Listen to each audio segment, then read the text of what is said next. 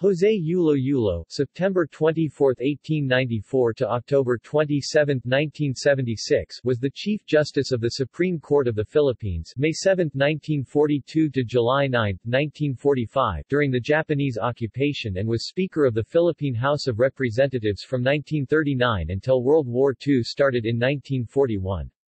Yulo served in all of the branches of government, legislative, as House Speaker and Representative, executive, as Secretary of Justice and member of the Cabinet, and the judiciary as the Chief Magistrate. Associate Justice of the Supreme Court of the Philippines, February 5, 1942 to May 2, 1942. Career. José Yulo was born on September 24, 1894 in Bago, Negros Occidental to Sofronio Yulo and Segunda Yulo. He obtained his Bachelor of Laws degree at the University of the Philippines and placed third in the Philippine Bar Examination of 1913, however, due to his age, did not practice law until 2 years later. He became distinguished as one of the best corporation lawyers in the Philippines. Appointed as Justice Secretary by Governor-General Frank Murphy and President Manuel L. Quezon in 1934 and 1935, he was elected to the National Assembly of the Philippines representing the province of Negros Occidental, becoming its Speaker under the ruling Nacionalista Party on its convening session in 1939. The 1935 Philippine Constitution was amended in 1940, changing the unicameral legislature system into a bicameral system. Thus the National Assembly was divided into a Senate and a House of Representatives. Yulo remained as Speaker of the House.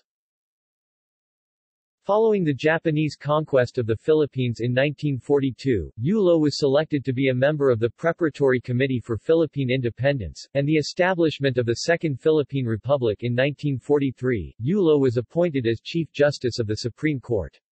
He was the only former Speaker of the House of Representatives of the Philippines to be subsequently appointed as Chief Justice.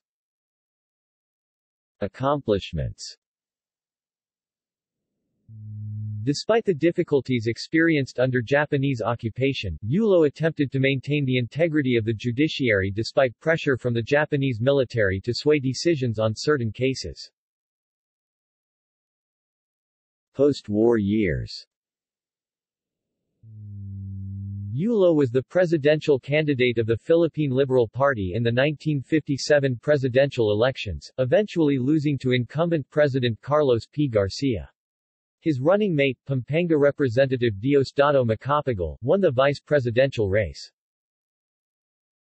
Yulo was later appointed by President Ferdinand Marcos as Secretary of Justice from January 1, 1966 to August 4, 1967. Death. Yulo died of respiratory failure as a result of atherosclerosis at Makati Medical Center in Makati at 10:10 a.m. on October 27, 1976. He was buried in Canlubang, Calamba, Laguna on October 30, 1976. References. External links.